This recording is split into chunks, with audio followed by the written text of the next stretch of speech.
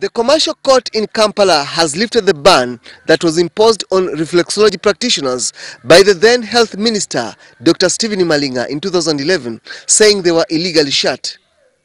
In his ruling, Justice Geoffrey Kiryabwire said that it's irrational and a procedural error to close these centers, as the minister would have screened center by center for him to fully deal with those that did not comply with the set health standards. The judge, who quashed the orders of the late minister, ordered the Ministry of Health to incur costs of the suit, but noted that the ministry is free to take action against centers that breach the law.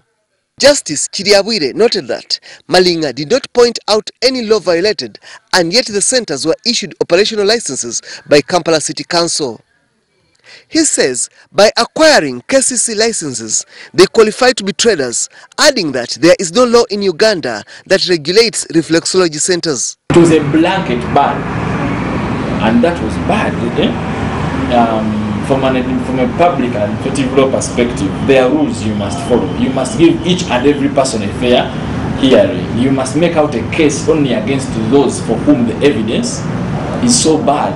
The closure of reflexology centers followed investigations by the Uganda Medical and Dental Practitioners Council, Nurses and Midwives Council, Allied Health Professionals Council, and the Pharmacy Council that quashed reflexology as working against set health standards.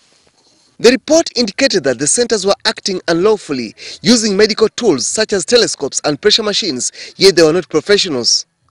The Ministry of Health report also indicated that operators of reflexology had notices portraying them as doctors, yet in the actual sense are not qualified doctors, in addition to giving false treatment.